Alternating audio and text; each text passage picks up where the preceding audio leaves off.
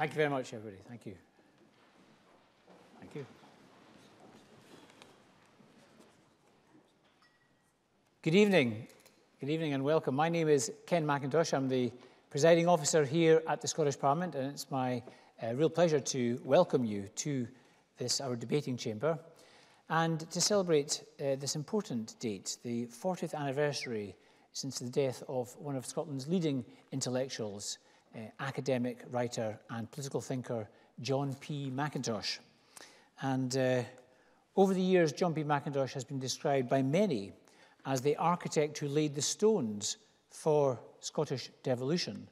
And I can think of no finer venue than our debating chamber for tonight's discussion. And in fact, I'm going on to say a few more things about his life, and I'm going to introduce our distinguished panel shortly. But before I do, I wonder if I might just take advantage, I hope you'll excuse if I abuse my position, and just say a few words about John's personal influence on me.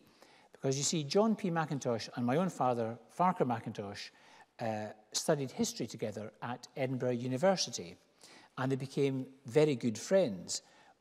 They were not related in any way, despite the names, but with a plethora of sons, fathers, and uncles, all called John Mackintosh, John was known simply as John P. in our household. And coincidentally, some 30 years later, his daughter Charlotte, who's here tonight, and I ended up also in the same class at Edinburgh University studying history. And you'll hear from Charlotte later this evening at the reception. Now, I use the word coincidence, and we all know that Scotland can be a village sometimes, but it is more than coincidence. It's not pure chance that I ended up as presiding officer here in the Scottish Parliament, an institution which John P. did so much to shape, but never actually lived to see. I have no doubt, for example, that my own father's support for devolution in the campaign back in 1978 and 1979 was shaped by his influence and his discussions, in fact, his many arguments with John P. And the seeds of my own belief in devolution, in fact, not only in devolution, but in the whole idea of a new way of doing politics, were laid at that very stage, leading in turn to me standing for election to the first Scottish Parliament in 1999, and then again 2 years ago as presiding officer. So I personally, I have to say, have much to be grateful for in the personal legacy he left me. But for those of you who didn't have the good fortune to know him, a little bit about John's background. He was born in Simla in India in 1929. He first came to Edinburgh at the age of 11 and following the war studied history at the University of Edinburgh before going on to read philosophy, politics and economics at Balliol College, Oxford in 1950. He then followed it up with a further postgraduate degree from Princeton in the United States. And although it was cut short at the tragically young age of 48, John's life was one of great achievement. He was chair and professor of politics at the University of Edinburgh, balancing his academic career alongside his duties in the House of Commons as the constituency member for Berwick and East Lothian. In addition to this, he somehow managed to find the time to write regular columns for The Times and The Scotsman and to appear regularly on television and also to give many public lectures. His ability to encourage political debate, cooperation and new ideas crossed the political divide, and there is no doubt about his influence on the thinking of people of all political persuasions and none. What's perhaps less easy to appreciate, perhaps without having known him, was his charm and attractiveness. John P. had a warmth to match his intellect, and I know from both my parents that John liked nothing more than a good old-fashioned argument, a robust discussion, welcoming disagreement not for disagreement's sake, but as a way of exploring all sides of a debate. And of course, he was an early exponent of devolution and a leading, sometimes lonely voice within the Labour Party for many years in the campaign for a Scottish Parliament. His ideas and writings have had a lasting influence, and as some of you may be aware, they're actually part of this very building. In fact, every morning as I go up to my office, I step over his words. They're engraved in the threshold to the Dewar room. It says, "People in Scotland want a degree of government for themselves. It is not beyond the wit of man to devise the institutions to meet those demands." So here we gather in the heart of the very institution that John P. Mackintosh foresaw all these years ago to reflect on that statement. How we got here, but more importantly, where now for democracy, the theme for this evening's discussion. And as we get started, I take this opportunity to once again welcome you to Holyrood's debating chamber. I look forward to hearing from you, as many people as possible, during the question and answer session, and to follow the contribution from our panellists. So thank you very much.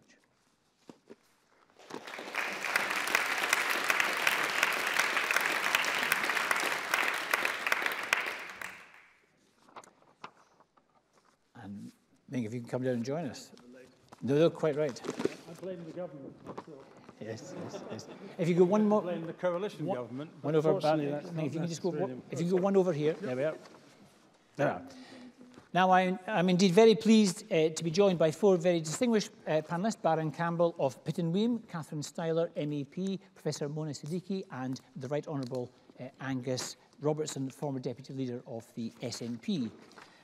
For those of you who don't know our panel, Professor Mona Siddiqui, OBE, joined the University of Edinburgh's Divinity School in 2011 as the first person to hold a chair in Islamic and interreligious studies.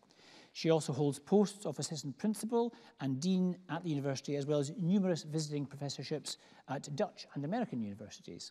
And Mona is internationally renowned as a public intellectual and speaker on religion, ethics and public life, who can often be heard on BBC Scotland and on BBC 4, Radio 4, including The Moral Maze, which I tune into regularly.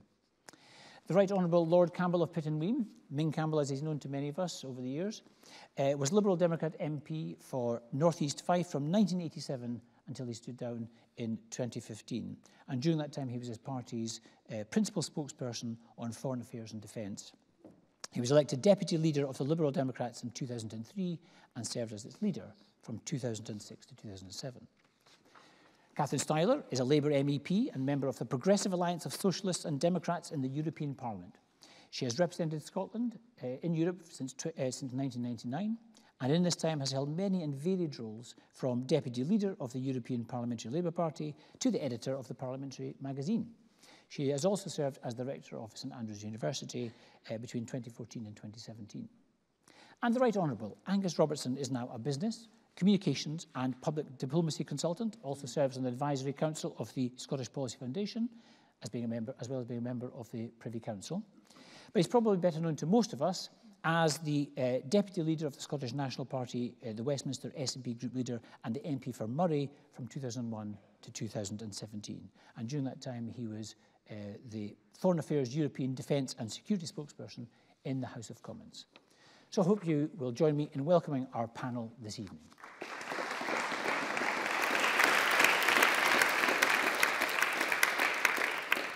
Now, I'd like to kick off if I can, and begin already, if you can, to think of questions for our audience, for our panel. But I'm going to start off, if I may, by asking our panel to just perhaps say a few words, a few reflections on what John Peel's legacy means to each of our panel. And Baron Campbell, if I may start with you, because you knew John P. Mackintosh. I think I'm the only one of the four, is that right? It's a sign of advancing years, I think. John Mackintosh lit up the room, he lit up the lecture theatre, he certainly lit up the television studio. He was a very, very able practitioner as television and politics began to run together. He was very determined, he was very independently minded. Harold Wilson regarded him with great suspicion. And on one occasion, Harold Wilson said to Willie Ross, whom some of you will remember as a very redoubtable Labour Secretary of State for Scotland, he said to Willie Ross, "I think that chap Mackintosh is after your job." And Willie Ross looked back at him and said, "Not my job, Prime Minister, not my job." And that's a sense, I think, of the independence that John had. I mean, he was never put on a select committee and he was never made a minister. And yet he had this enormous talent. And of course, he was trying to do three things at once: be the Member of Parliament for Berwick and East Lothian, be a good constituency MP, and of course to be the Professor of Politics in Edinburgh University. His determination was shown in the two elections of 1974. February, he lost to Michael Ancram, now sitting in the House of Lords as Michael Lothian, but he won it back 6 months later. And he was one of these sparkling people. We used to go to lunch, Sunday lunch. You had to prepare for it by taking a day off the day before. and they were ready to take a day off the day after. And they would start around lunchtime, and it was always curry, because he was born in Simla. So he knew how to make a proper, if you like, Indian curry. And around the table, there would be unionists, there would be nationalists, there would be liberals. I even remember 2 Russian dissidents on one occasion. And the conversation would flow, and the curry and the alcohol would flow as well. And if it finished before 6 o'clock, he used to think that this was something of a failure. To call him a bon viveur would be to treat him or to be too light a kind of description. But he was someone who lived a very full life. And there's only one thing about him which David Steele talks about quite a lot, and that is he could leak like a sieve. I mean, you ain't seen nothing yet. The political editor of The Observer was a woman called Nora Beloff, and it was alleged in London when he was in the House of Commons that the 2 of them would have lunch on a Thursday afternoon or Thursday lunchtime, and her column on Sunday would consist entirely of the leaks which John Mackintosh had given to her. And I remember in the period in the run-up to the first referendum about on devolution, of which, of course, he was a very, very strong supporter, we used to have these meetings, secret meetings, on a Sunday at what used to be called the Roxburgh Hotel in Edinburgh. And we'd turn up there and we'd agree a programme for the next 5 days. And we'd all be sworn to secrecy. And if you opened the Scotsman on Monday morning, every detail was there. Journalists loved him for that very reason. And of course, he was something of a journalist himself, because as well as academic writing, he did political writing as well. Indeed. He is much missed. We could do with him now. Indeed. Thank you very much, Ming, for that very warm reflection. Mona, I wonder if I could turn to you, just both perhaps talking about what his legacy might mean to you as an academic as well, and perhaps some broader reflections on, we're talking about where now for democracy. Just wonder if you could lead into that. So can I first of all say it's a huge privilege to be part of celebration of somebody's who is so significant, their life and their legacy. So thank you to the committee. But as I was reading about him, I didn't know him, and I was reading about him, I thought here was somebody who, from an academic perspective, really bridged the divide between academic and public life. Really had, I suppose, today I think politics has been reduced to administration and spectacle. And actually politics should be about vision, and not just vision for your own life, but vision for what's to come after you. And it seems to me that by staying engaged in public life, by staying engaged in all forms of writing, not just academic writing, that you're making your vision accessible to a wider audience. And you're not always aware of the influence you're going to have and the impact you're going to have. And I think, again, from an academic perspective, I think most academics struggle. It doesn't matter what discipline they're in. How do you engage with wider society? And I think that as universities are publicly funded, big civic institutions, we have a moral imperative to be more engaged. We can't sit on our laurels thinking that other people will sort life out. Other people will sort out politics. It doesn't mean that everyone has to be a politician, but politics is fundamentally about ideas. And if you're not interested in ideas that make the world a better place, then I think it doesn't matter what discipline you are in as an academic, you're not really doing your job properly. I think we'll return to a few of those ideas, including perhaps the difficulty between what's seen as public impartiality and balance and taking a political interest, which I think is a difficult. That even if you didn't agree with devolution, the fact that there is a vision means that other people can be part of that debate. It's how you make that vision accessible, and people can resist that vision, people can argue against that. But I think if it's not about ideas, if it's not about imagination, then we have lost something in our public life. Angus, I wonder if I just turn to you at that point. Again, one of John P.'s big ideas was this idea of sharing ideas across party. Like me, you used to work for the BBC, so you'll be used to the idea that we can have our own internal beliefs, but a public engagement on issues in an impartial way as well. Do you look at John's legacy and see it in practice today?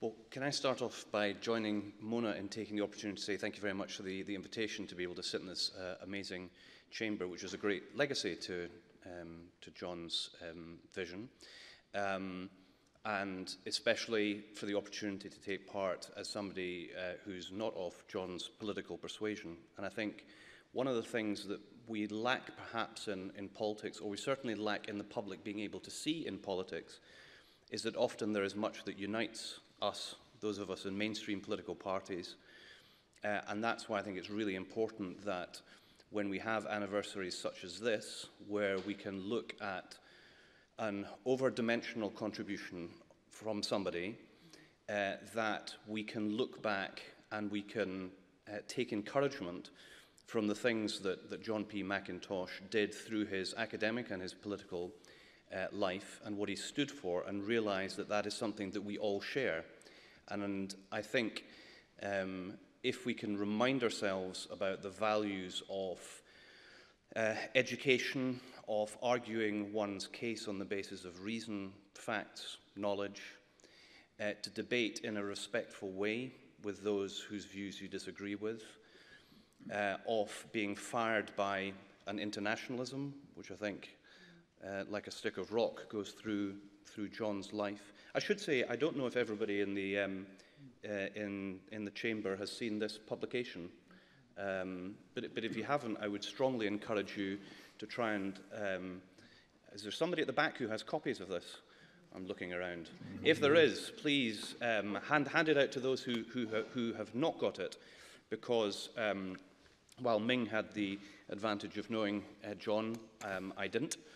I was at primary school in the 1970s.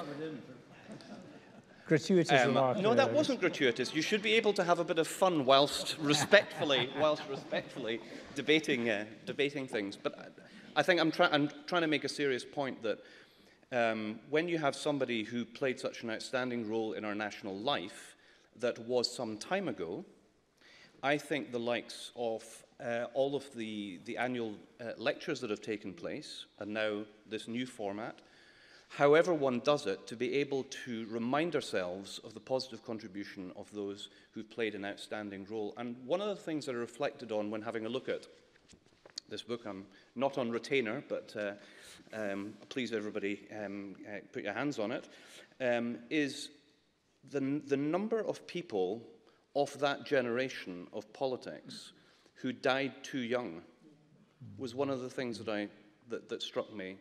So obviously John, but you can think of Donald Dewar, you can think of John Smith, you can think of Neil McCormick. There are a whole host of people who still had years, if not decades, of being able to contribute to public life. And given the stresses and strains that we're now enduring in democratic politics, it's a huge loss to not have that wisdom to help show us the way. But my last thought that I would share is we need as many people who are grounded in academia and learning and knowledge to help reflect the lessons of the past, to make sure that we don't make the mistakes of the past again, which is perhaps a bridge to some other contributions that panelists might want to make, because John was clearly a polymath and exceptionally intelligent, and we need more people who have a commitment both to social justice but also to learning and knowledge in public life. Yes, and I think we'll probably come back again to the subject of learning and rational-based decision-making, given the state of current democracy. I'm going to turn to Catherine in a second. Can I just encourage you, if you do wish to ask a question, make a point even, just catch my eye, wave a hand or wave a leaflet around and just catch my eye, and I'll try and bring you in as soon as possible. Catherine, John was a very pro-European MEP, so he left us many legacies. Can I just ask you, just before we go into, I was just thinking, we've got through 4 contributions so far without mentioning Brexit, and I've just brought it up myself. Before we go into that, I know, I can't believe I'm doing this. Before we do that, can I just ask you, do you have any, this is a terrible question, do you have any friends in other political parties? Yeah, I do. What a question to start me off with. Well, but the thing what I loved about reading about John, of course, I never met him, And it was the fact that he, you know, even in the Labour Party, it was Tam Dael that organised his memorial, wrote the national biography in the Oxford national biography of John. And I think he had that ability to be able to work with people. And I think today, you know, our politics nationally, not in Scotland, just across the UK, is particularly horribly fractured in my mind just now. And I think somebody like him would have been able to bring people together in a way that other people can't. And there was no fearfulness of him. He wasn't scared about standing up for what he really believed in. And I think if he was here today to think about Brexit, he wouldn't mince his words, I think. I think he would be very, very clear that it's a disaster. We have to do something about it. And we have to work together to stop this from happening. But I think that it was his tolerance and the fact that he could bring ideas. But he not only brought his academic ideas, he also organised. So he created one of the biggest memberships of any local Labour Party legacy, I think, and believe is there today. And I see Noel Foy sitting in the front row here, and that's part of that legacy. As an organiser, I call Noel Uncle Noel, but that's, you know that. But the thing about that is that that's my connection, I guess, to JP, was that organisational ability that he brought and helped and inspired and led to the legacy that's still in East Lothian Labour Party.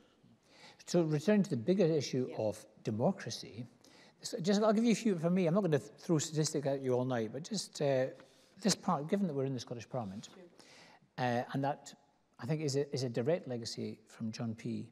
At this last election, we have 45 female members out of 129, 2 ethnic minority members, and of course the 2016 election was the first time that 16 and 17-year-old voted for the first time. And our youngest ever MSP was elected, Ross Greer, at the age of 21. Do you think that's a good reflection of our current state of democracy, or actually just illustrates the challenges ahead of us? I'll come back to you in a second. I'll ask Catherine first. I think that it's good to have diversity. It's important to have, but I think we can always do more. And I think that certainly in the European Parliament, we've now got younger women bringing their children into the chamber, and that's something that in other parliaments, I don't know whether that happens here, but in the European Parliament it happens, is taken as read, partly possibly because we have a Scandic element in our Parliament, and that's taken as read. But I think that in terms of if we want to keep up diversity within our democracy, it's up to all of us. Each one of you in this room has a responsibility to uphold democracy. If you want to stand for election, stand for election. If something annoys you, put a petition together. We all have to be part of it. In the moment, we feel very much that when you look around and you see all these books about the death of democracy and articles about democracy dying, and we're at the moment in a situation where in many of our parties, we've got extremes which are leading. And that's something that's a great, great challenge to our democratic and liberal tradition of tolerance, of mutual respect and understanding, where we can debate each other and come together as well as human beings. And I think that's something where, somebody said there needs to be a bit more kindness in politics just now. And sometimes, social media doesn't help with that intolerance that's out there. And some people who make amazing politicians just have that fearfulness of not standing, and we have to encourage that. So I think we cannot take anything for granted in our democracy, and it's up to each and every one of us to uphold those rights that we take for granted at the moment. Ming, I could see you wanted in on that. Do you? Yeah, I just wanted to add Robin Cook to the heroes who have gone to political Valhalla, who of course gave up his seat in the cabinet in order to make one of the best speeches ever made in the House of Commons, certainly since 1945, against the Iraq War. We can't represent the country unless we're representative of the country. And that's why it seems to me we have a long, long way to go in relation to parity between the sexes, and certainly by embodying a sufficient range of people from sufficient cultural backgrounds that our parliaments look like the country. Now, I spend most of my time in London. I tell you, the House of Commons does not look anything like what you see and what you hear in London, because London is now one of the most diverse cities probably in the world. And I think the parties have got a lot to blame. Hands up the parties. We've got this wrong. Our structures, the kind of encouragement we give people, the ease with which you can come and join, all of these things seem to me to stand in the way. And although the former leader of the Labour Party now, I think, regrets saying that you could join up for £3 and have a vote for the leadership of the Labour Party. Nonetheless, that is actually a very good idea, because what it suggests to you is that if you have a sympathy but don't necessarily want a membership of a political party, I mean, there are people, for me, used to deliver leaflets in Fife who would never think of joining the Liberal Democrats. But why should they be excluded from some of the major decisions in the party simply because they did not want to become members? And so I think that idea is one, and I understand this is not a commercial, but Vince Cable's making a speech tomorrow, which will be heavily trailed along those lines. We have to be much more inclusive. And the other thing, I think, is that and I say this with some regret, but I think it's inevitable, the structure of Parliament itself. There's always this stuff about men in tights carrying funny things over their shoulders, and all the form of the House of Commons, the language which is used, the nomenclature, all of that. I think we've got to face up to the fact that these are obstacles, and we should find ways of overcoming these obstacles. And the Scandinavian models are very, very relevant in all of this. And it seems to me we ought to have, if you like, for a whole variety of reasons, but I would have a convention on the Constitution. But one of the first things the Constitutional Convention should do should be to examine the practices, and I don't exclude this Parliament either, but to examine the practices of parliaments and to try and reach some conclusion as to whether or not, if they were changed, they would not create a far more sympathetic atmosphere to those who want to be involved in politics. People say to me, not a question of people not being interested in politics. Good God, they're certainly interested in politics, but they're not interested in political parties, and that's our fault, and we should find some way of remedying it.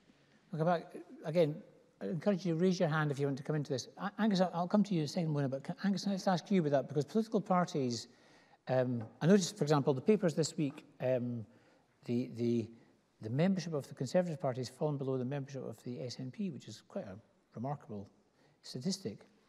But perhaps there'll be a lot of people here who are very familiar with political parties and how they operate, but many won't. Political parties themselves, I'm sure you recognise this, can exercise a sort of tyranny over their elected members, which you have to be careful about, which I'm sure some of the elected members here will recognise. At the moment, there was an article in the paper last week about Conservative members of Parliament being worried about UKIPers joining interests in the momentum are in the middle of possibly trying to deselect MPs. In the SNP, I'm aware that there's that dilemma the First Minister faces of whether or not she addresses the nation as the First Minister or the wishes of her party as the leader of her party. And it's a dilemma that all elected members have to. So do you recognise that democratic processes within parties can be tricky to get right to reflect the wider democracy? Well, the first thing is I would want to encourage everybody and anybody who cares about wanting to move things left or right, up or down, to get involved. I know as soon as you join a political party, before you know it, you'll be asked to be signed up as a local branch treasurer or social secretary, and and beware, because that is definitely a cross-party reality. But I don't want to put people off getting involved, and in the SNP we had a huge surge of membership after the 2014 referendum, and that was people who had invested a lot of time and effort and hopes into an outcome that didn't come about in the way that they wanted to, but they didn't want to give up on politics, and they didn't want to give up on democratic change, and they didn't want to give up on what they believed in. What is perhaps easier for the SNP is they were joining the political party not with a view to changing it fundamentally, which I don't want to go into the internal challenges of some other political parties, but that appears to be the realities elsewhere of trying to change the way things are as opposed to putting one's shoulder to the wheel. To answer your question about political parties and how they work, well, politics by and large needs to be understood as a team sport. And there are rules, and there are rules in your local football club or your golf club or whatever you're involved in.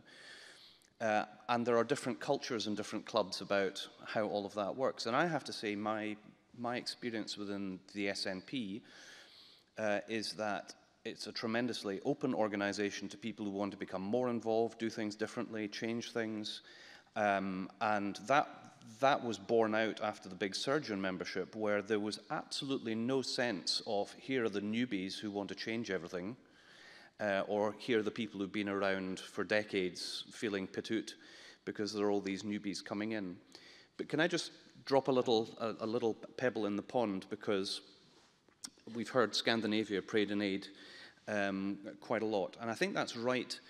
If we take a linear view of how democracy and our institutions change, and we think change for the better, it should represent the public better. It should be more inclusive. It should involve those who haven't traditionally been involved in politics. And that is, in large part, a development that has been led by Scandinavian countries. But the pebble that I'm about to throw in the pond is for those perhaps who've not watched what's happening in Scandinavia at the present time. We have a general election in Sweden happening in the next few days, where the Swedish Social Democrats who've been in power for the best part of the last century are probably going to lose the election to a populist right-wing party.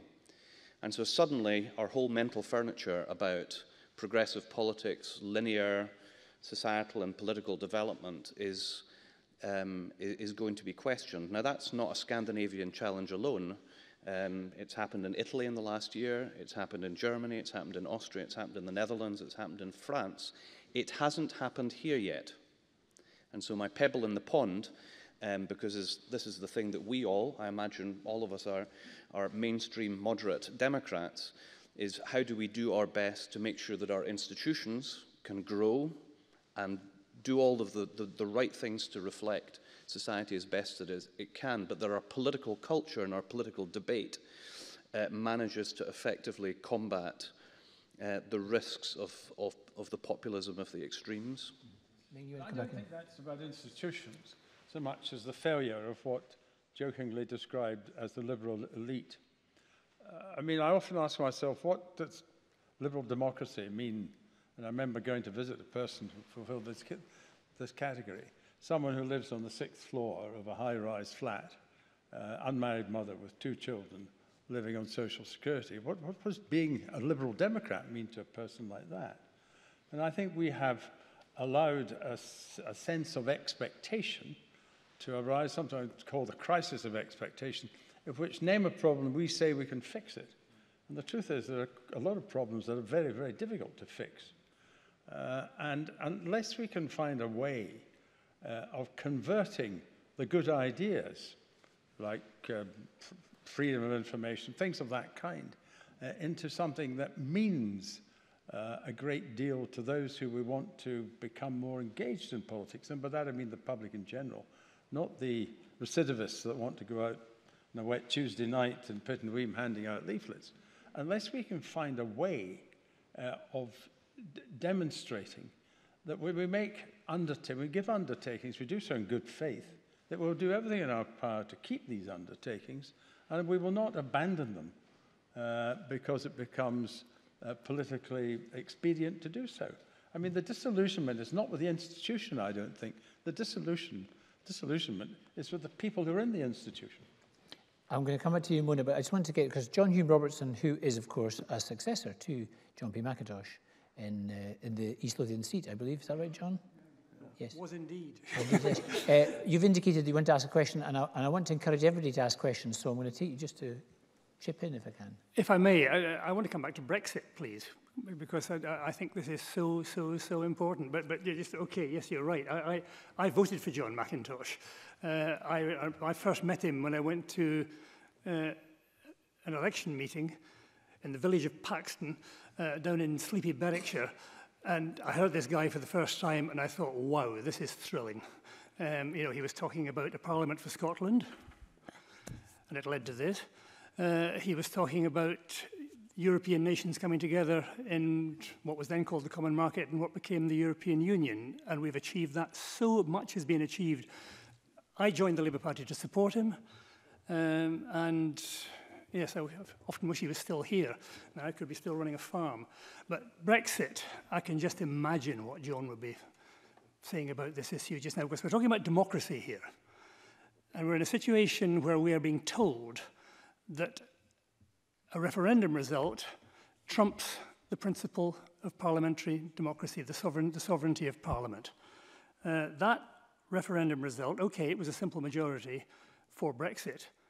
I think it's 37.5% of the electorate voted for Brexit.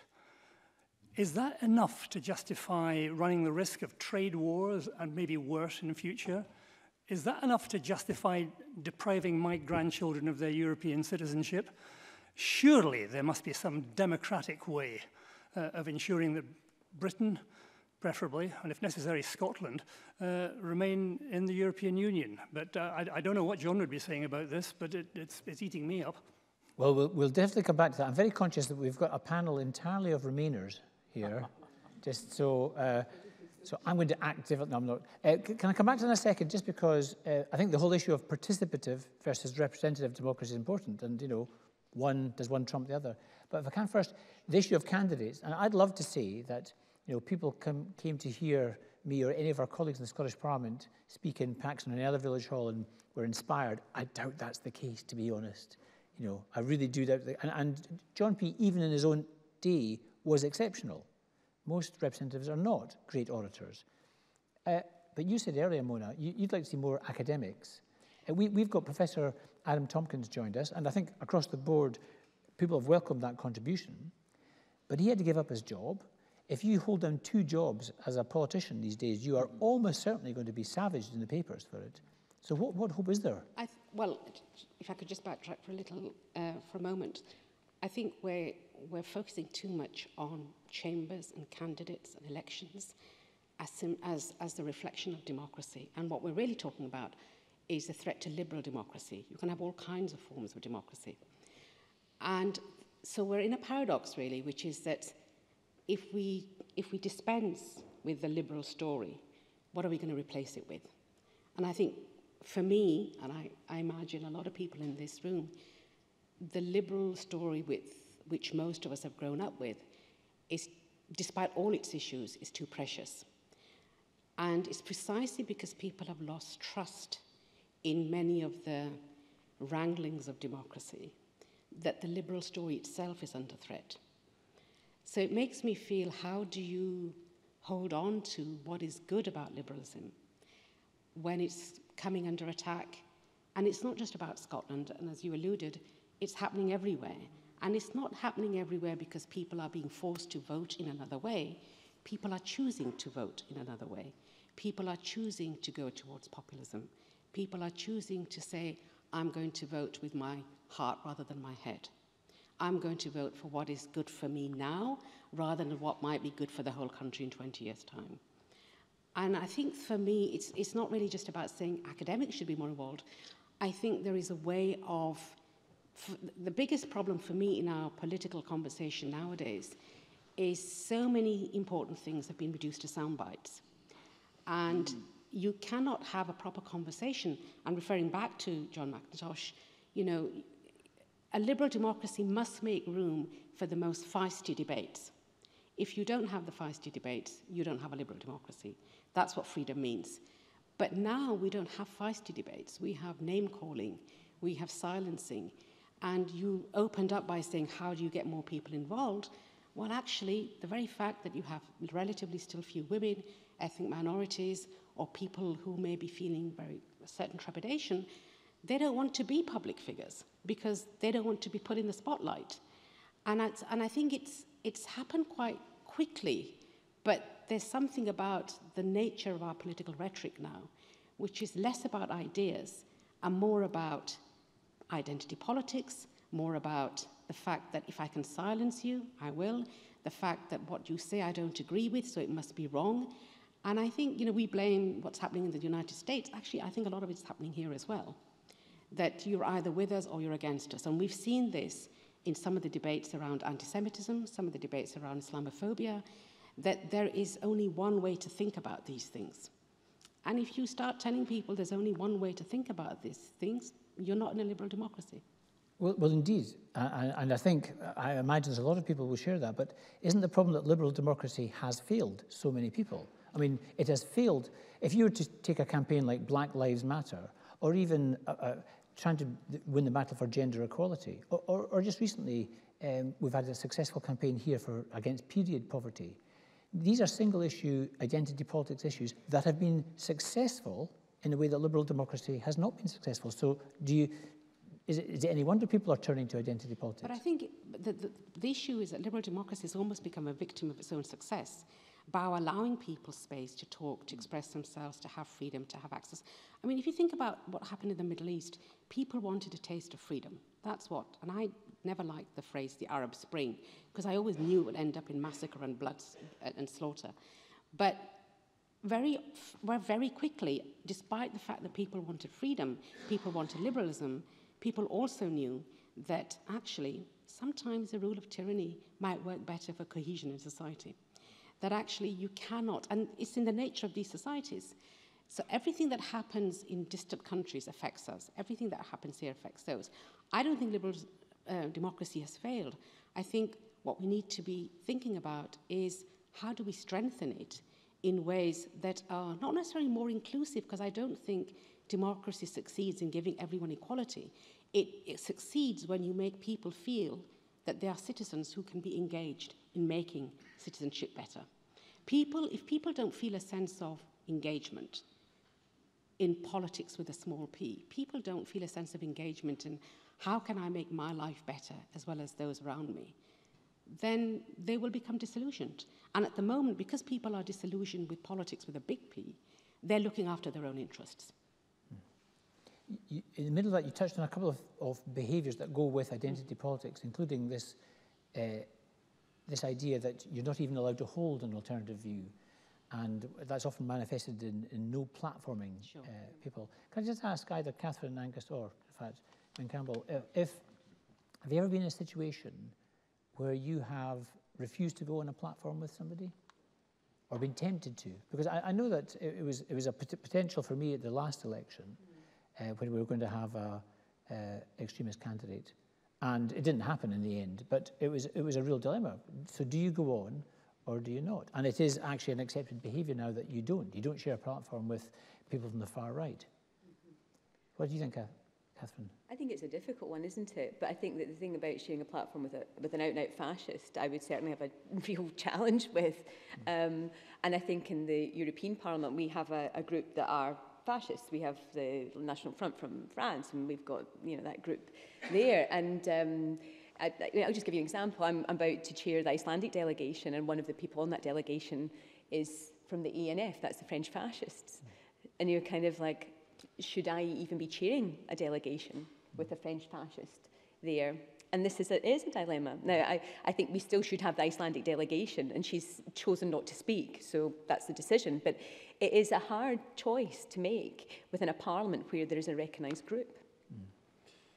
I think it's very difficult to draw up red lines and try to get... I mean, I think I would refuse to share a platform with someone who did not subscribe to freedom of information, the right to assembly, recognition of diversity.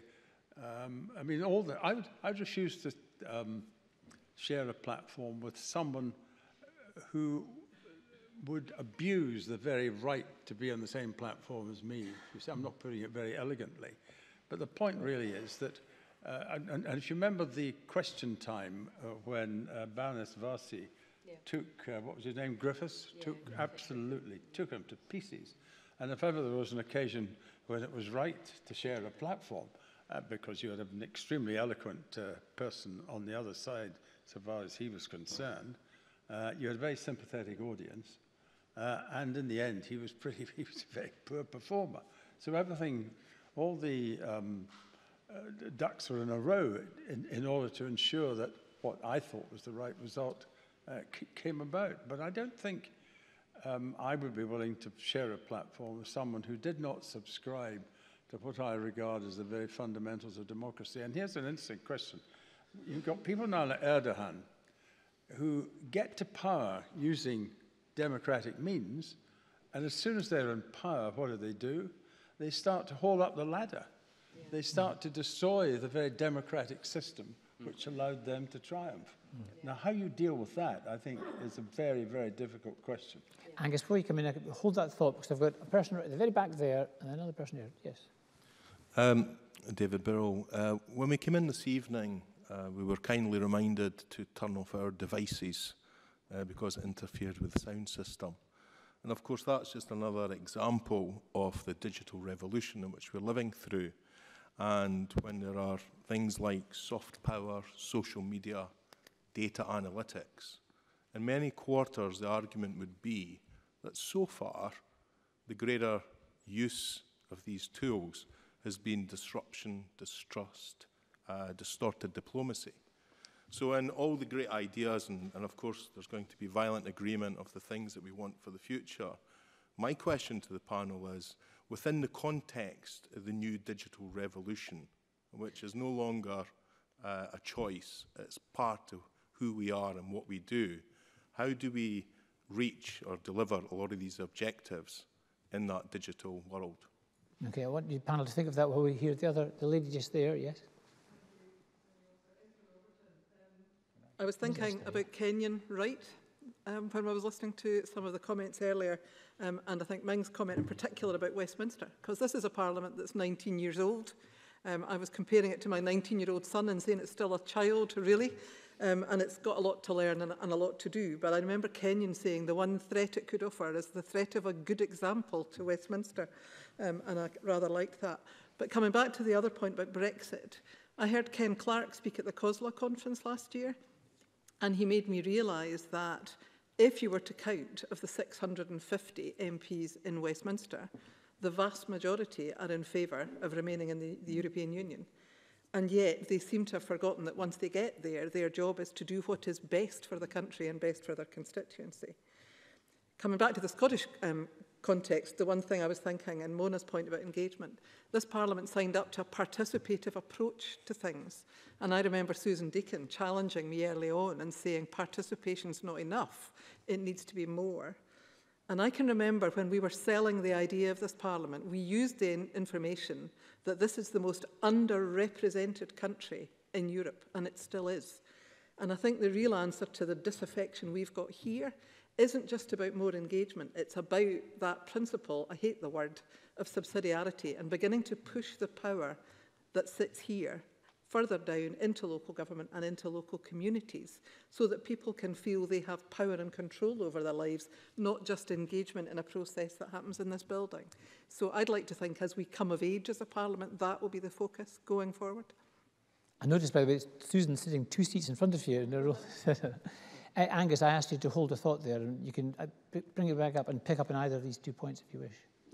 I will, and I probably won't do justice to the questions that have been raised, but I just wanted to throw another pebble in the pond about the nature of the threat to democracy as we face it. It's not necessarily by people wearing uniforms and jackboots as it was in previous decades. It's by people who are, in many respects, sadly, more intelligent than that, and realise how they can subvert the democratic process by positioning themselves in an electoral sweet spot which doesn't see them banned, because there are countries that have very, very strict laws against political extremism, Germany and Austria, 2 examples, where it's a criminal offence to deny the Holocaust, it's a criminal offence to use the symbols of the 1930s, it's a criminal offence to question the existence of a constitutional state. So they're clever enough not to be there, although they believe in much of that, and they are campaigning on the issue of the age, which is rocket fuel in many countries, which is the issue of immigration. And the difficulty for the mainstream liberal elites, as Ming rightly described many of us as we are, is that we, in whatever the countries that we've been mentioning, are not able to assuage the concerns that people have. And the irony of all ironies is where these messages are most powerful are in the areas where immigration is lowest. So the highest level of support for the AfD in Germany is in Saxony, which doesn't have a problem of immigration, has a problem of emigration, internal emigration within Germany.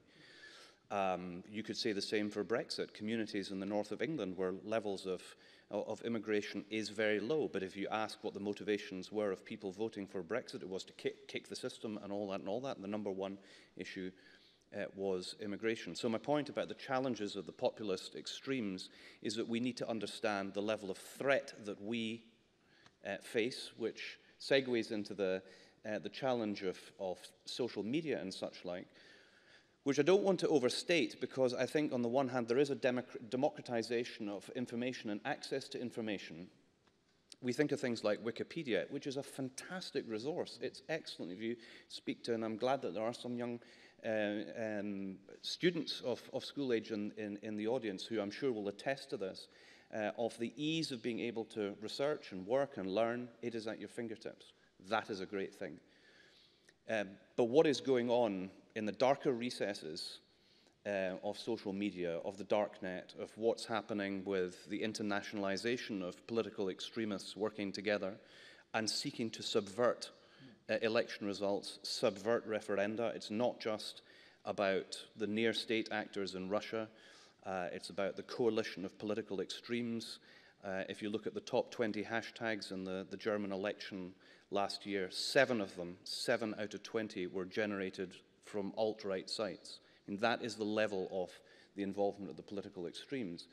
And I think part of the challenge that we face is that many of us, to a certain extent, and I include myself in a plea, so I'm not trying to attack anybody, is that we are, to an extent, we have been operating in an analog political system using analog structures and analog thinking at a time when politics and democracy is now in the digital age. And the intergenerational gulf between people involved in politics and a younger generation is larger than any gulf that there has been in recent times, if ever. And so that's, I suppose, a wake-up call for all of us older folks looking at the younger ones in the audience, because we really need to get our head around what does that mean. And this shift is only going to accelerate. Moore's Law tells us that. Catherine. But Angus, in the American elections, it wasn't young people on social media that the problem was. It was over 60s using Facebook and believing everything that they read. That was not my analysis. This was the Knight Foundation that looked at what happened in the American elections. And I think with technology, how we solve the problem of where it becomes echo chamberish and where it becomes aggressive. I mean, the only time I've ever had to go to the police on a social media issue was when it was an e-cigarette campaigner who kind of threatened me. So it's very interesting how you can end up in situations. But what I would say as well about technology, this also leads to us why people, and what Mona was saying about why the public are so disillusioned at the moment with politics, as well as being interested. If you think that in the 80s, and this is an American statistic I read about yesterday, that over 50% of the population in the 1980s either worked in a factory or in some clerical work. Come 2016, that was 15%. The change that we see with technology, and it's going to get greater. And I don't think as politicians we've got the answers to what the AI revolution, AI is just, the data science, people talk about AI, but it's about the data revolution of what that means for us and where that takes us. We are not giving the answers to these big questions that are out there. And I think that is also a responsibility to not just how we use technology, but how technology is changing the world that we're living within. And you're right, we're going from an analog to digital age. We're in this revolution that we're really only coming to terms. We're not really coming to terms with actually, because it's changing all the time. So I think these challenges that we face, we have to have political answers, and I'm not sure whether any of the political parties are really answering those key concerns, and that leads to fearfulness as well, because there's so much change. I worry that I actually worry that they're feeding it, not just answering it, but feeding it. Mona, you're I was just going to say that power now lies in big data firms. People who have access to our data have huge power, and we don't know the cost of that yet, because technology and algorithm and that whole world has come to us really without too much of a struggle. It's come to us and made our lives easy in so many ways that many of us have embraced it and not thought about what the long-term costs of that might be. Not just about looking at your phone too much and things like that, the influence on children, etc., which are serious issues, but I'm talking about more globally in terms of shifting paradigms. But I do think that just following on from the immigration thing, when I was chairing the Scotland Stronger In campaign, when I went to the meeting in London, they would always say to me, oh, economics is the big thing. And I would always say, no, it's not, because people will vote with their hearts on this. You tell people, you know, big banks are saying this. People don't care. They just care about what's going to be in my pocket. And people did, to a large extent, vote with their hearts. But I think that the whole issue of immigration in Europe is really about Europe's own soul-searching, not just reduced to what does the EU stand for, but actually it's becoming easier and easier to say to Europe, because in some ways, you see, a lot of us think history is this linear process and that we're living in a world of technology and progress and advancements. But for a lot of people, they're still living in the past. They haven't forgotten their history. They want to be in a position where they think, I know where I belonged, I know what I believed, I knew what family life was, I knew what my community was. And even if for a lot of us, we can say, well, actually, that's not really what it was like at all. You're imagining this because you're playing into the hands of people who want to make you think like this. I don't think this is a problem that's going to go away. Even if immigration is reduced and characterized to get votes, I think people have, a lot of people, including in the UK, have some deep-seated reservations about what does immigration mean for our long-term future. And when they say immigration, we don't really know who are the immigrants. The people who've been here for a year, the people who've been here for 40, 50 years, anyone who's not white. And I think it's these issues which we just don't discuss in public life. And I think they do need to be, because I think while we're not discussing them, a lot of people are increasingly feeling unsettled. And when you feel unsettled, then you become prey to all kinds of ideologies. Yeah. I'm coming back to you a second, but I want to bring in, there's three members of the audience caught my attention. There was one, yes, the man in the front row with the beard, and then the man at the back row. Man in the front row first. Isn't disillusionment with politics an inevitable consequence of having to pick the lesser of two evils in a first-past-the-post system? Oh yes, a microphone, and that's even better. Thank you. Isn't disillusionment with politics an inevitable consequence of having to pick the lesser of two evils in a first-past-the-post system? All right, so voting systems could be partly to blame. Can you pass the microphone back, and I'll just hear from John in the back row up here. Sorry. Yes, beside Maureen. Yes, because you've got a microphone on your desk, so make your point. Thank you very much. I feel rather hesitant to trespass on this territory where we've had such remarkable contributions from all the panellists. I'd like to pick up on one thing in particular. In his characteristically thoughtful contribution, Angus reminded of something which I think is so often forgotten. And he reminded us of the wider common good. It's not just about Britain, but it's about the wider European Union. And in reflecting on some of the rather distressing things that have happened in elections on the continent, we might not feel so secure in this country because we have an electoral system which doesn't tell the truth. And in fact, we might ask ourselves where these right-wing elements are submerged as far as our parliament is concerned. But what I am concerned about is we talk about liberal democracies and social democracies, reminding ourselves that perhaps that the European Union is first and foremost about political and social justice, not about economics. It's just the engine. It belongs in the engine room, not on the bridge of the ship. But what we tend to forget, of course, is that those of us who are socially progressive tend ourselves to become part of the elite. And there's a tendency, in fact, I think, to forget those people who've been left behind, and unwittingly we become part of an unforgetting new ruling class. And I wonder if that might not be some indication of a lot of work that needs to be done. And I think this echoes very much John P's contribution at the time, that he was very concerned that politics didn't exist in an intellectual vacuum. Indeed, it was the very point Ming made. I'll just hear the chap at the very back first, and then Ming. Yeah, thank you, Ken.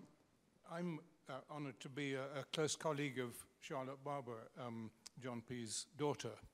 And I turn the question round that several of you have posed for the panel, that how could this remarkable man have worked so successfully and effectively across several branches of politics before the internet, really before the internet existed at all, and before there were 10 different news channels, 7 days a week, 24 hours a day, with the same news with a different slant on it.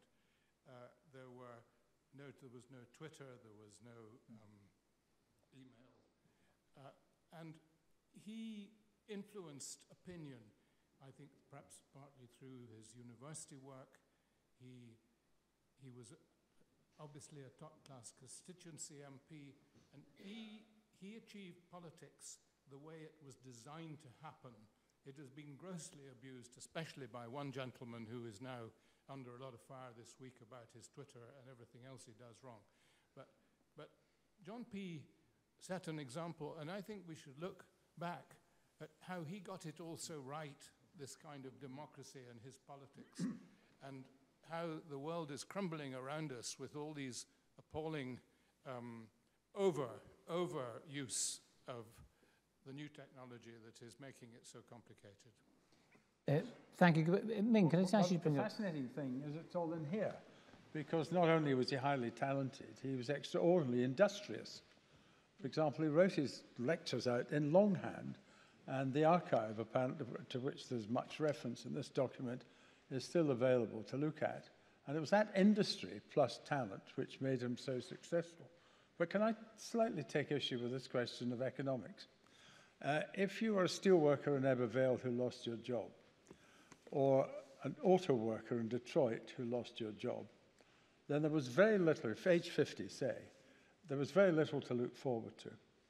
And if you consider heavy industry, taking Scotland, steelworks, coal, shipbuilding, hard work, but there was a pride and a sense of status among those who took part in these industries.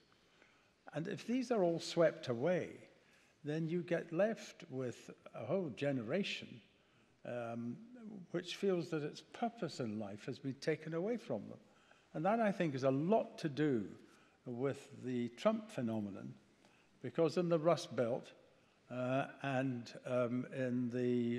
across the prairies and in the Deep South, there are large parts of that great country, America, with the biggest economy in the world, where poverty is self-evident at every step, and where the kind of traditional ways of earning a living and having status in the community have been swept away. And that comes back, I don't think anyone's used the word yet, globalization, but we've mishandled globalization, because globalization had a wonderful capacity for doing good, but we did not understand that if you were giving effect to these technological changes which have been discussed, you had to find a way of ensuring that everyone came along together, that people weren't left behind. But I think in a way you're answering the question, which is what I was trying to say, that when people feel left behind, it's very easy to then prey on people's fears. And so you're being left behind not because steel industry vanished or because shipping vanished. You're being left behind because other people have come and taken your jobs, or because you're not qualified enough and there's a whole liberal elite world out there. I mean, I don't even like that phrase because I don't know who are these liberal elite. But anyway, there's a whole world out there that's just taking all the opportunities and you're being left behind. And I think working on people's fears is really potent. Politicians do it as well. But I think what we're seeing now is that it's becoming easier and quicker and faster to work on people's fears, because language is being translated and transported in thousands of miles in seconds. And so the same thing may have happened with the Trump election, but I know lots of people here in Middle England who are not left behind who voted Brexit, who are not, you know, I have had people say to me, how dare they tell us the shape of our bananas? That's why I voted Brexit. No, but I think, but I didn't know whether to laugh or question or take the woman seriously. But then I realized that this person was reflective of a whole neighborhood of people who voted Brexit for those reasons. And you know how these, but not people who are left behind. They're well off, Middle Englanders, not all English, but a lot of them. And they just didn't, they wanted their sovereignty. goes back to what I was trying to say, which is about people having this nostalgia for something, people or even misreading history. Whether it's true or not, it's very easy to say to people that life was better when we didn't have this. No, so wait a second. I'm just going to I want to bring Catherine as an MEP here, just to defend, because to bring it back to democracy, the expression that's often used about Europe is democratic deficit. And the very point, so retaining sovereignty, questions about, the EU, faceless bureaucrats imposing things. These are questions about democracy. Even Trump himself talked about draining the swamp at Washington. They focused on democratic representation in many ways. So isn't the lack of democracy in Europe part of the problem that people are actually addressing? But we've increased democracy in the European Union, but where, and this is the deep sadness that you find about where we are. I mean, why was the European Union created? It was created to make sure that countries didn't fight each other. Exactly. It's the most successful peace process that the world has ever known. It's not about bananas, it's about peace. And how did we, over 40 or whatever years, how did we not have that conversation in our country? It's all parties have been, what they did was you Europeanised failure and nationalised success for all the time we've been a member of the European Union. And sadly, we are now where we're at because it took 3 words to sell that anti-message: take back control. Take back control of whatever you want to put in front of someone. And that's the tragedy we find today, where we're going to leave our most important trading partner, where so many people's jobs rely on that trade, for we don't know what. I mean, we're 7 months away from that 29th of March, and still we don't know what the government wants. I mean, I cannot believe we're in this situation. And I don't believe many Leave voters also want to be in this situation. That's why I really now advocate a people's vote, because you have to have something on what deal is going to be struck. Referendum. Sorry? Another referendum. I do. I absolutely unequivocally think we need to have a vote on whatever the deal is. Okay. Absolutely, unequivocally. Can I ask you this question? Can I ask this? Would you like another vote on Scottish independence? Two different. I've thought about this, Ken, because I thought people who, we're not talking about apples and pears here. We're talking about 2 different things. What has happened with Brexit, and now we're seeing, I signed a letter which was saying we should legally challenge with the Leave campaign and the money that's been used. We need to look at what is happening. Our government is about to take us to a cliff edge, take us into a situation that's in nobody's interests.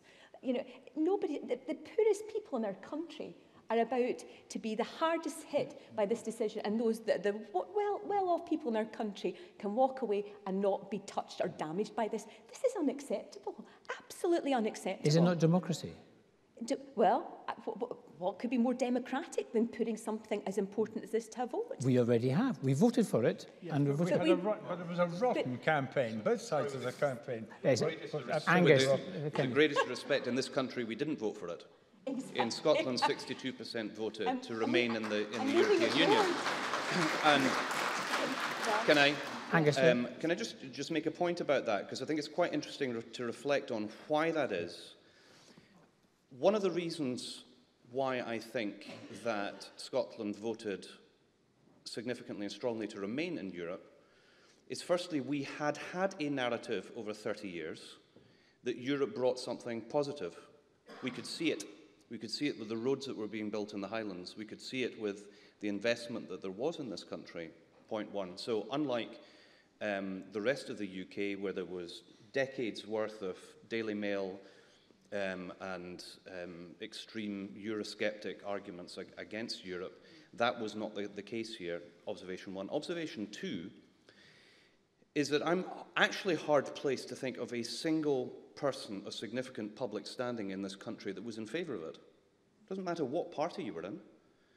Across the political divides, we had overwhelming support for remaining in the European Union. As far as I'm aware, we only had one person actually elected on a Eurosceptic ticket on any level of governance in Scotland, and then perhaps the odd parliamentarian who I can't even remember or name. So we had leadership which was making the case why membership of the European Union was important in Scotland. And we now have to ask ourselves, and this goes back to John Hume-Robertson's point, of what do we do now? And I think we really, really have to think very carefully about where we are being dragged, Because whether you voted yes or whether you voted no in 2014, you will remember that if you were being persuaded to vote no, it was on the basis that if you voted yes, we would be outside the European Union. And what happened 2 years later? We are being pulled out of the European Union when we didn't vote for it. Now, I'm sorry, that is not normal in a normal democratic country. And this poses a real challenge to those pro-Europeans, many of them in this room, who were not persuaded in 2014 about the case, and that's fine. But we are now a few years down the road, and we are facing one of the biggest challenges to our social and economic well-being, and a challenge to our sense of democracy, given that we voted to remain in the European Union. We were being promised we could stay. Do you remember this? We could be in Norway. You remember that? We could be in Iceland. Okay, we were told all of these things, and I'm not even going on at length about £350 million a week for the NHS. We don't want to rehash all that. The result was based on a lie. And we voted to remain. So the question is, what now? Will we just accept it or not? Can I just say that these are, I mean, I know that everyone is infatuated. We are all, we need to resolve these issues. Tonight's discussion is really about democracy, if I may put it that way. And maybe we won't resolve the Brexit one. Angus, I want you all, if I can, as a panel, to think of your concluding remarks, because the reception is waiting for us downstairs. And hopefully that'll hurry up. And Angus, what do you think of one thing? We talk about democracy. And you said that we didn't vote for it, but the vote was a UK vote, and I think you're suggesting that we should have a selective democracy. So we only accept the Scottish part of our UK vote. So I'll just ask you to come back on that issue. And I'll have one last contribution from the audience just here. We heard earlier on that John P. Mackintosh was a very independent-minded individual. And I'd just like to ask about what his view was in Parliament of the views of the whips. And we talked about the tyranny of the party, but is there also an element of the tyranny of the whips? Because I think one thing that may be putting younger people off getting into politics is that maybe they think their own view matters, but actually once they get into Parliament, they're actually told there's not just one way to think, but there's one way to vote, including on critical issues, Brexit amongst them. So I just wanted to ask the panel maybe, could they imagine, would it be complete carnage if everybody had a completely free vote on everything? Yeah. I'm interested to hear that because I think we've all had different dilemmas on that over the year. I wonder if I could just come back to the panel then, just for perhaps some concluding thoughts. If I can start with you, Ming, just because, if I may say so, I think the Liberals tend to be less whipped, can I put it that way, than other parties? Am I right in saying that? Well, but if you become a party leader, then I can tell you how important the chief whip becomes. So I have to make that concession. I think you could find more opportunities when there should be free votes. But I think if you're faced with a real choice, for example, the Labour Party's position, as I understand Mr. Corbyn, is to nationalise the railways. Now that involves necessarily, you can't partly nationalise them, or it involves a real binary choice. And on that basis, then, I find it very difficult to see how you can conduct parliamentary democracy without having a whip system. Now, the problem, of course, is that it's the nature of the system which is often so offensive. I mean, it's alleged all four of them have got black books in which they write down the peccadillos of their members. And if a difficult issue comes up, they say, well, would your wife like to know about this? Or the fatal, the absolutely fundamental one for the Conservative MPs was the chairman of your local association and his wife like going to the Royal Garden Party every year. Would they like to be told that they're not able to go this year because you've been rather unhelpful for the government? I mean, there's all kinds of skullduggery of that kind goes on. And I think that's what gives the whipping system as much of a bad reputation as it undoubtedly has. And some of the methods used are pretty awful. And indeed, the system does not always stand up because, of course, the chairman of the Conservative Party had an agreement with Joe Swimston, who was on paternity leave, that they'd be paired. And what did he do? The chief whip twisted his arm and he went and he voted against the gentleman's and gentlewoman's agreement that had been entered into. So I think it has a role, but it should not be as determinative of events as it is. Angus, come back to you. You were a group leader at Westminster as well, so and deputy party leader. Did you have to exercise the whip?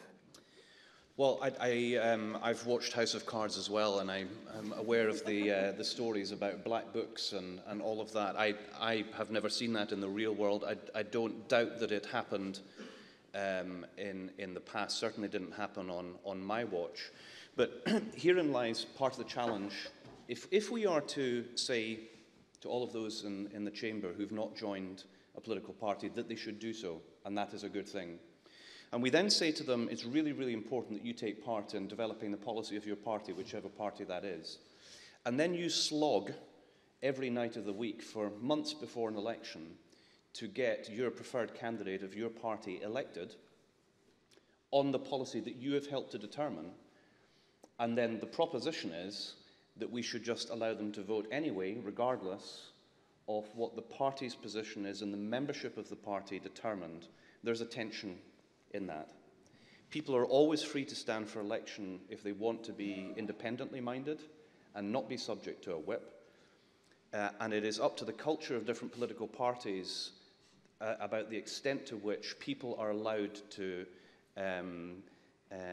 vote against an issue because of ethical or moral questions. That's an established view across the political parties, that there are matters of personal conscience that are not the subject of a whip, point one. Point two, often if there's something that has a direct impact on one's constituency, that one can be freed from the whip. But the whip is there for a good reason.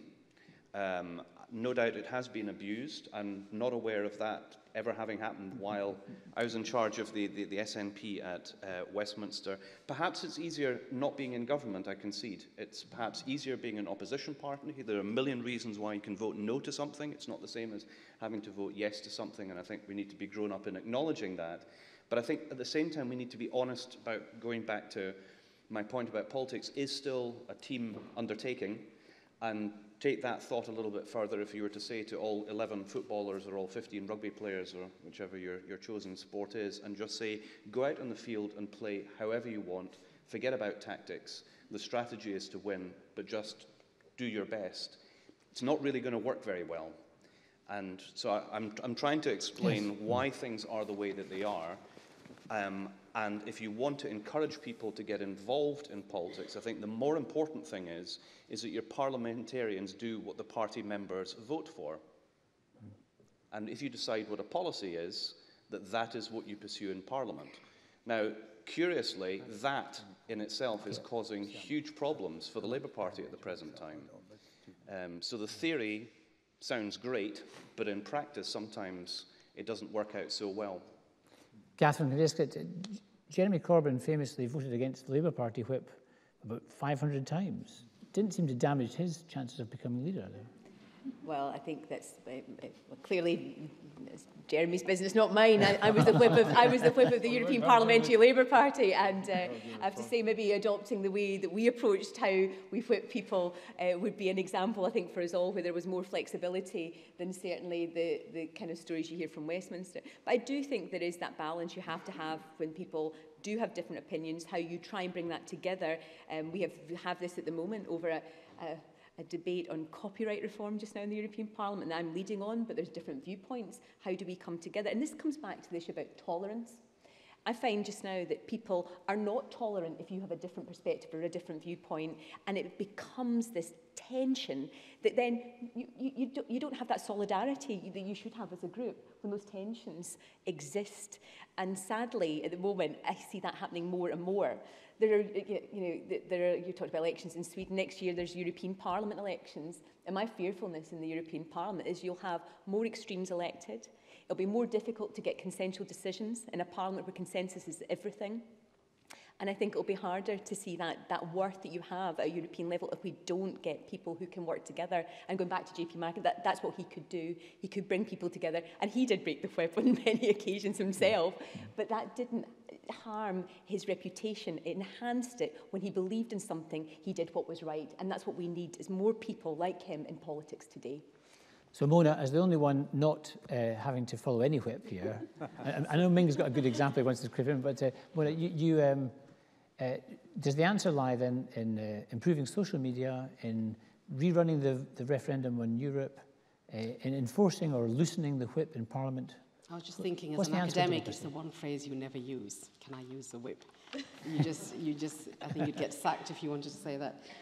I do think, though, just going back to what Angus was saying, 62% was simply not high enough to make such a conclusive case, in my opinion.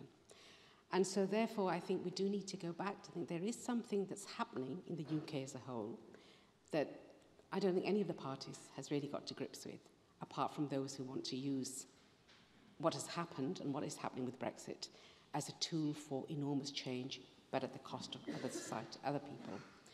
And I also think that in some ways what we're facing now is not just a kind of toxic rhetoric on various sides, but actually when people say, look, we need to debate this, we need to discuss this, before the debate has even started, people have chosen sides, people have called each other names, people have said, you're against this, you're against that. And I think a lot of people, including a lot of politicians, are actually quite nervous about being part of that debate. So if our politicians themselves are nervous about being part of that debate, where is our democracy going to go? We've talked a lot about the mechanics of democracy today here. For those of us who aren't politicians, we're not au fait with how that really works. But we do know as a wider public, what you hear can often be sound bites about things. And if we are not getting to grip with the biggest issue that we're facing in terms of reasoned debate, which is not necessarily about a second referendum, which is not necessarily about decrying everything that's happening, but actually thinking this is a result that seemingly most people have taken on board. Because one thing that's really challenging for me is, why isn't there a more robust counter-narrative to the Brexit? You know, we have enough politicians who are saying that they are Remainers, but we don't have a robust counter-narrative that can challenge it. So what has happened to create this almost chasm? And it's a moral decision. In the end, it's not a political decision. All these decisions are moral decisions. Thank you. I'm going to end. I'm actually going to let Ming have the last word. A sobering reminder of democracy. In 2010, the Liberal Democrat manifesto pledged that there would be no increase in tuition fees. And I stood on the steps of the Students' Union at St Andrews, university of which I happened to be the Chancellor, and we've had a very distinguished rector, if I may say so, doctor now, as a result of, to add to her many other distinctions. And I signed the pledge. I signed the pledge because we were told it was in the manifesto. It was absolutely essential that this was going to ensure that we'd sweep up student votes all over the United Kingdom. And of course, you all know what happened. In the end, people voted three different ways: voted for, against, and abstained.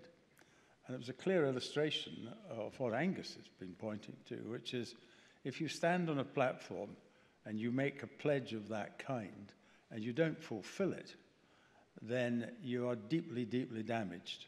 And the truth is that thereafter, so far as Nick Clegg and the Liberal contribution to the coalition government was concerned, it was all seen through this prism of a broken promise. You break your promises, people take revenge is perhaps too strong a word, but they take the opportunity to remind you that you've done so and shouldn't have done so. And that's one of the reasons why the Liberal Democrats remain in the doldrums at the moment. So democracy is liberal, but it's also brutal. If I may say so, can I just say... That's a very good motto for this. Can I thank you very much? I'd like to ask you to join me actually in thanking our fantastic panel here. Baron Campbell of Pitt and Weem, Catherine Styler, MEP, Professor... Dr. Catherine Styler, MEP, Professor Mona Siddiqui, and Angus Robertson. Thank you.